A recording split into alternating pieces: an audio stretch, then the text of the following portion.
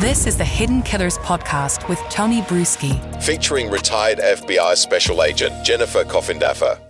What was your reaction to the sanctions against the attorney that wasn't representing Chad Daybell, wasn't representing anybody, but tried to get a stay on the trial right before everything was going to begin, using his bar number, misspelled words, just kind of aloof on the whole thing.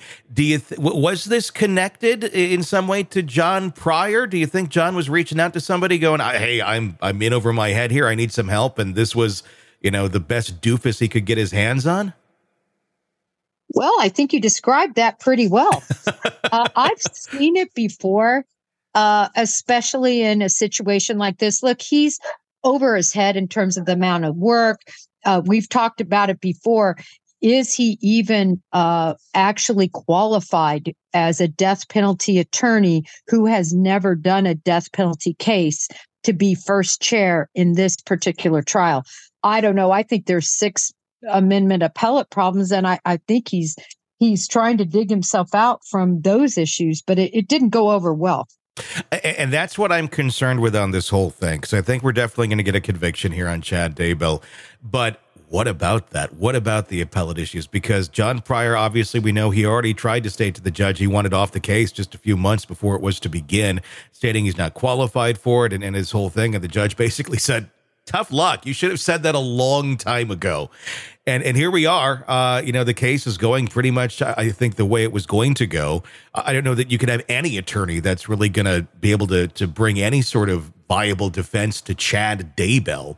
But at the end of the day, too, is this going to open up some issues of not adequate representation? I think there are issues.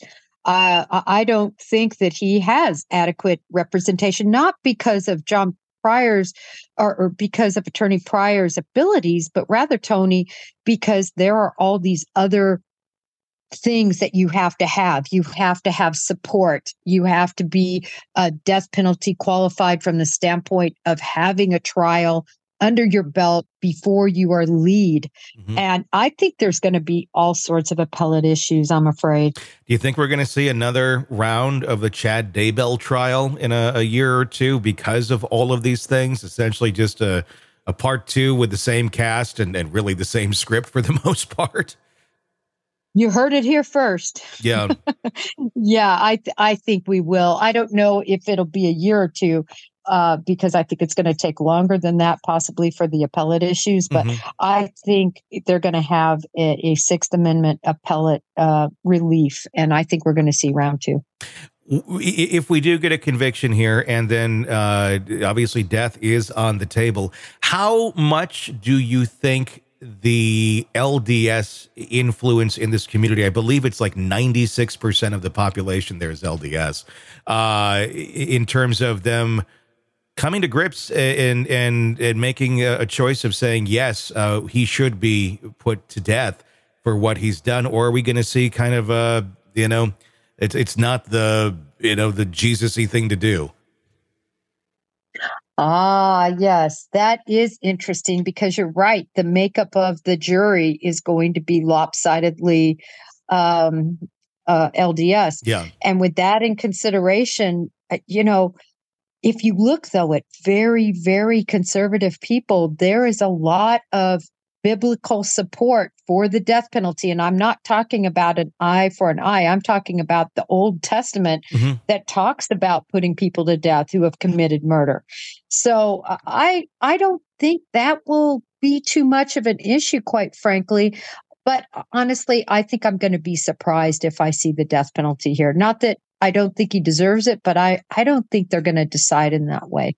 Is it a valid argument, though, to say, because I know the argument that was made earlier on when they were trying to get it thrown out was, well, you know, because of Lori, she didn't get it. It wasn't even on the table for her. But of course, that was also, you know, basically a clerical issue as to why it got taken off with the attorneys not filing something in time.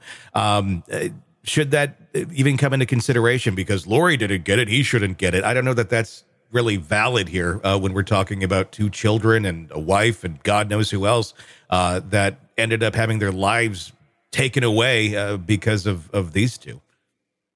Tony, I think that could be argued, even though, as you say, one was a sanction because of discovery, and then it's not on the table now because they charged her with conspiracy as opposed to first-degree murder. So because of that, she's not going to face the death penalty. And on the premise of all of that is, though, for like actions, should one get or death when the other person didn't? I think it's going to come into play. I really do. I think a great sentence would be, let's just put these two on an island and make a reality show. And don't let them hurt anybody else but themselves. And then we can watch it. I would watch. I think everybody would watch. It'd be very entertaining as they tried to start a cult with just the two of them. When there's nobody else to be there. That could be entertaining. I don't think they deserve an island, Tony. I want to see them both minimally in a 9x12 cell, 23 hours out of 24 every day to think about what they did to those children and to Tammy and to Charlie. Yeah, maybe not an island. Maybe a sandbar is all they get. Just a very small sandbar with a lot of sharks in the water. That's what I was going to say. Surrounded by sharks. Exactly. Sick of the ads? We are too. Start listening with no commercials now and get access to all of our episodes in advance of everyone else. Become a True Crime Today Premium Plus subscriber on Apple Podcasts. Search True Crime Today Premium Plus on Apple Podcasts or go to our podcast page and sign up now. True Crime Today Premium Plus. Sign up now.